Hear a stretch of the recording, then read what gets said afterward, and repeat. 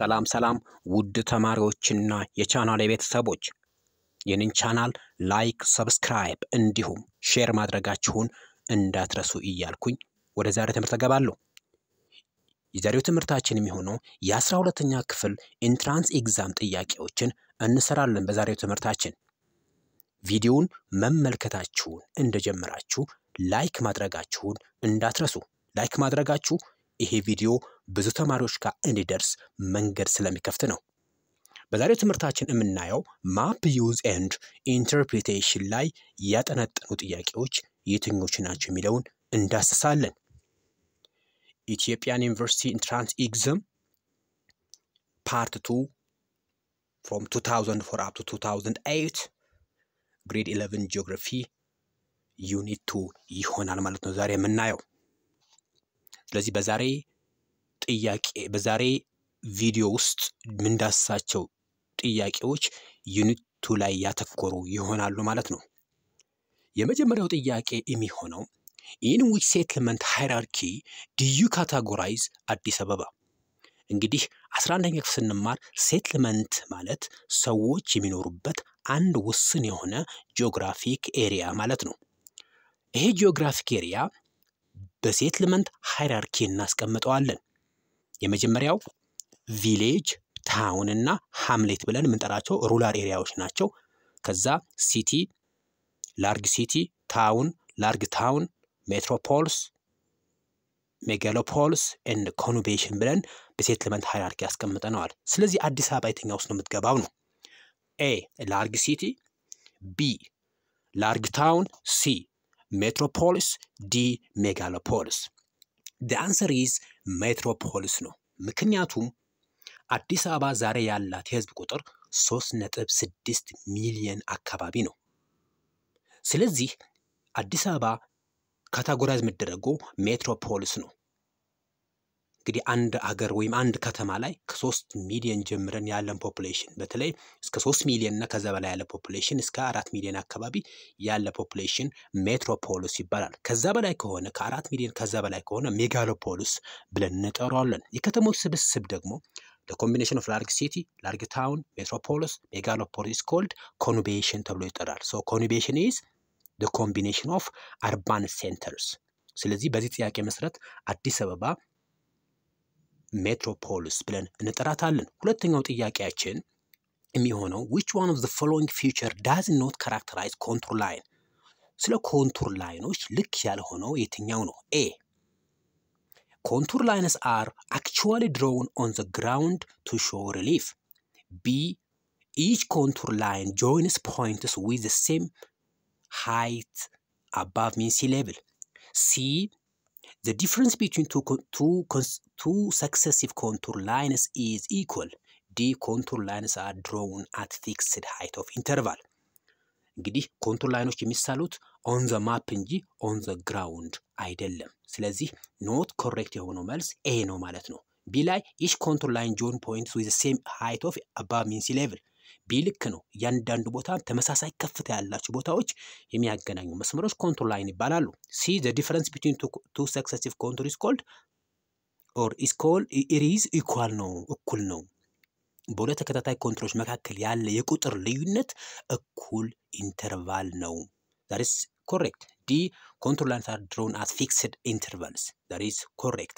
ስለዚህ መልሳችን የሚሆነው A ነው ማለት ነው። contour lines are actually drawn on the ground to show relief. on the map ቢሆን ልክ ነበር። ስለዚህ ground ስላለን መልሳችን A ይሆናል ማለት ነው። ሶስተኛው ጥያቄያችን ስናይ dash are lines on the map that shows the distribution of equal transportation cost. ተመሳሳይ የትራንስፖርት ኮስት ዝርዝርን የሚያሳዩ ካርታዎች ምን ይባላሉ ነው? A አይሶሃይት ከሆነ ሬንፎል የሚያሳዩ ማፖች ናቸው። አይሶባር ከሆነ ኤር ፕሬሸር የሚያሳዩ ማፖች ናቸው። አይሶዳፔን ትራንስፖርት ኮስት የሚያሳዩ ናቸው። አይሶ ትራንስፖርት የሚባል ላይን የለም። ስለዚህ መልሳችን C ይሆናል ማለት ነው። አይሶዳፔን። አራተኛ which one of the following often separate adjacent drainage basin? ሁለት ድሬኔጅ ቤዚኖች ሁለት ላርጅ የሆኑ ጂኦግራፊክ ዞኖች ውስጥ የሚገኙ ወንዞችን የሚለዩ መስመሮች ምን ይባላሉ? ኤ ትሪቢተሪ፣ ትሪቢተሪ ማለት ስሞል ሪቨር ማለት ነው። ኮንፍሉንስ፣ ኮንፍሉንስ ሚንስ አ ሚቲንግ ፖይንት ኦፍ ላርጅ ሪቨር ኤንድ ስሞል ሪቨር ማለት ነው። ሲ ሪጅ ሰፓሬቲንግ ላይን ቢትዊን ቱ አጀሰንት ቤዚንስ። ዲ ዴልታስ፣ ዴልታ ሚንስ ትሪያንጉላር በርድ ፉት ሼፕ ኦፍ አሉቪያል ዲፖዚት ኢስ ኮልድ ዴልታ ይባላል። ስለዚህ መልሳችን ሲ ሪጅ ይሆናል። ሪጅ ማለት ወተርሼድ ላይን ማለት ነው። ሪጅ ስንል ወተርሼድ ላይኖች እንደማለት ነው። ስለዚህ እነዚህ ወተርሼድ ላይኖች ሁለት ቤዚኖችን የሚከፍሉ መስመሮች the ridges or the highest mountainous area ይሆናሉ ማለት ነው። ቀጣይ የምናየው ጥያቄ አምስተኛው ነው። Dash is a method of showing a relief feature on the map by using different colors or different intensity of the same color. A formuline, B hatchers, C layer tinting, D relief shading. The answer is C. Layer tinting means identifying features by using different colors. Formula means a short broken line ናቸው። አሁንም ሃቸርስን በጣም ጥቃቅን የሆኑ ቤንድ ያደረጉ መስመሮች ናቸው። ሪሊፍ ሼዲንግ ይሄም አይሆንም።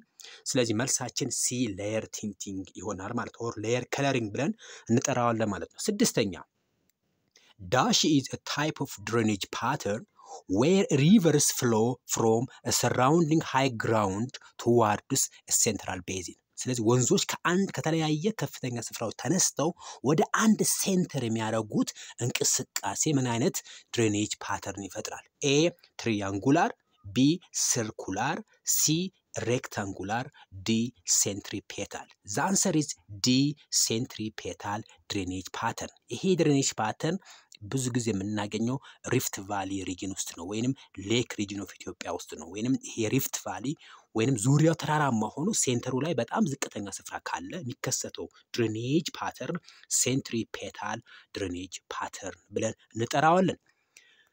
በሰባተኝነት የምናየው ጥያቄ study of intervisibility of sites is critical important in all of the following event except one. A during decision on location of recreation site, A ልክ ነው ማለት ነው። B is correct. B while planning of military operation ይሄም ልክ ነው። ሚሊተሪዎች ኢነሚያቸው ለማጥቃት አይደንቲፋይ ለማድረግ የግድ ኢንተርቪዚቢሊቲ አይደንቲፋይ ማድረግ አለባቸው። ሶስተኛው ወይም C while planning construction of infrastructure like road and railways, it's correct. So the answer is D ይሆናል ማለት ነው መልሳችን።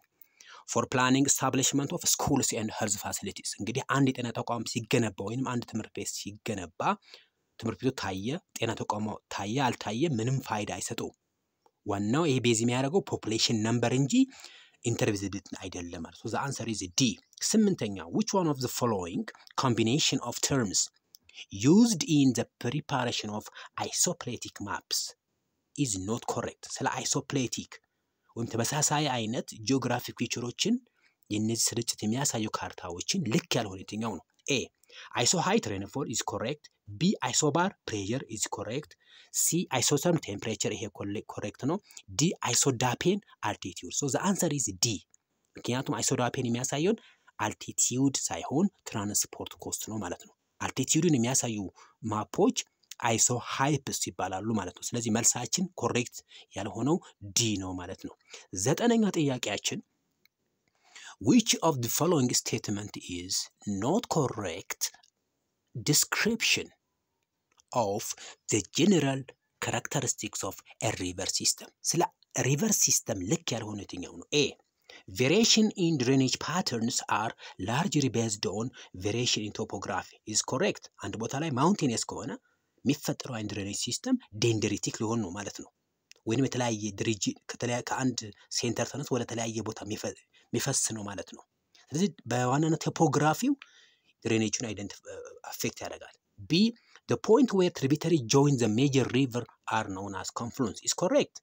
C sometimes the major river could be shorter than some of its tributary.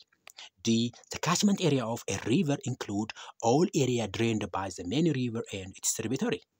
It is correct. So The answer is C. Sometimes the major river could be longer or larger ነው የሚሆነው larger than some of its tributary። ስለዚህ ይሄኛው የሚለው shorter ነው shorter ስላለን መልሳችን C ይሆናል ማለት ነው። So C is not correct። ቀጣይ የምናየው አስረኛው ጥያቄ which one of the following feature rightly characterize a hill? A. It is an area of higher ground but it is higher than a mountain in elevation. Is not correct. It is lower than mountains. It is formed by lower ground with steep slope in all directions. No, that is called depression.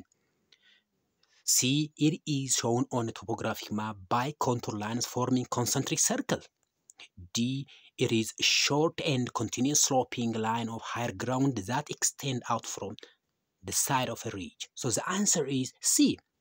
ብዙ ጊዜ ሂል ብለን የምንጠራው መልክዓ ምድራዊ አቀማመጥ የምናሳይባቸው ኮንቱር ላይኖች ኮንሰንትሪክ ሰርክሎች ናቸው። እንግዲህ ኮንሰንትሪክ ሰርክሎች የሚባሉት ቀጣይ ባለው ዲያግራም ማየት እንችላለን ማለት ነው።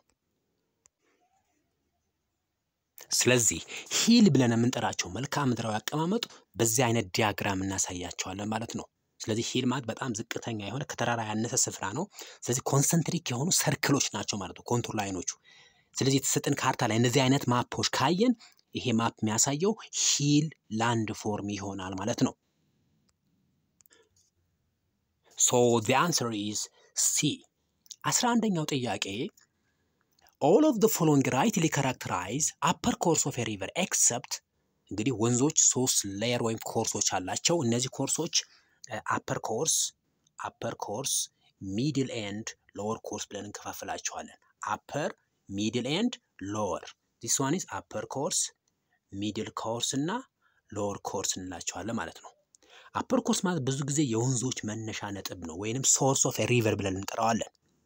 middle course እንል ደግሞ ብዙ ሪቨሮች ጆይን የሚያደርጉበት high volume of water ያለበት የወንዞች ክፍል ነው። lower course ነው በጣም ዝቅተኛው lower ground is called the mouth of the river። ስለዚህ mouth ማለት የወንዙ መጨረሻ ማለት ነው። source ማለት የወንዙ መጀመሪያ ማለት ነው። ስለዚህ ስለ upper course ልክ ያልሆነው የትኛው ነው? So A. deep and narrow valley with V-shaped valley. B. fast flowing river with high velocity. C. braided stream. D. formation of interlocking spur. እንግዲህ upper course ላይ ብዙ አይነት ላንድ ፎርሞች ይከሰታሉ። ከነዚህ ውስጥ አንደኛው V-shape valley ነው። ስለዚህ upper course ብለን ስንጠራ አንድ ሪቨር ምን ፎርም ያደርጋል? አንደኛ V-shape valley ያለው ማለት ነው። V-shape valley V ቅርጽ ያለው ሸለቆ አለው ማለት ነው። ሁለተኛ interlocking spur ብለን የምንጠራቸው ይገኛሉ ማለት ነው። ሶስተኛ fast flowing river በጣም ፈጣን የሆኑ ወንዞች። አራተኛ high erosion ይኖራል ማለት ነው። high erosion where in the upper courses. So which one is not correct? So all of the following are expressed about upper courses, but except A. deep and narrow valley with V-shape is correct. B. fast flowing river with high velocity is correct. C. braided stream is not correct. Why? Because braided stream means distributary rivers ማለት ነው። እንግዲህ ወንዞቹ በአንድ ወጥ ሆኖ ይመጡና የሚበታተኑበት ማለት ነው። አንድ ሪቨር አለን። so let's say this one river A ይሄ ሪቨር lower course ላይ ሲደርስ ወደ ተለያየ ክፍሎች ይበታተናል ማለት ነው። ይሄ ምን ይባላል? braided stream ብለን እንጠራዋለን። braided stream ወንዞች ወደ ተለያየ ዳይሬክሽን ሲከፋፈሉ ማለት ነው።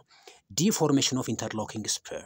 So the answer is braided stream. So braided stream is the feature of lower course of a river. Question number 12 is 12ኛው ጥያቄ if by studying a map you cannot be sure whether one place can be seen from another. እንግዲህ አንዱ ቦታ ከሌላ ቦታ ስታዩት አይታይም ቦታው can be seen from another. which one place whether one place can be seen from another. አንዱ ቦታ ከሌላ ቦታ ለማየት ምን ማድረግ አለብን? So what can you do to decide? A. draw a cross section of a land between them. B. calculate the gradient between them. C. calculate the mean continuous line. D. calculate the height of the land by referring the spot height in area. The answer is A. So intervisibility ማለት ነው። ይሄ ማለት intervisibility identified ለማድረግ የምንጠቀምበት ሜተድ drawing cross section profile ተብሎ ይጠራል ማለት ነው። So the answer is A.